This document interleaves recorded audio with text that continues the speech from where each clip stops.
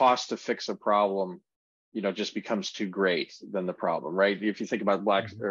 Six Sigma and Black Belt Six Sigma and lean manufacturing, 1 out of a million, yeah, you can make it 1 out of 10 million, but the cost to do that might be just astronomical to get there. So you've got a return on investment you need to look at as well. But I think for those companies that have, gotten to that point where they can't make it better, that exposing some of this data that they're not looking at before, that siloed data or thinking about it differently, will shine some light on some of those opportunities where they can improve their businesses, even though they think that the cost to do it might be too great. I think just exposing that data, like you said, Travis, getting to the right people, I think just having that is going to shed light on some new opportunities for them.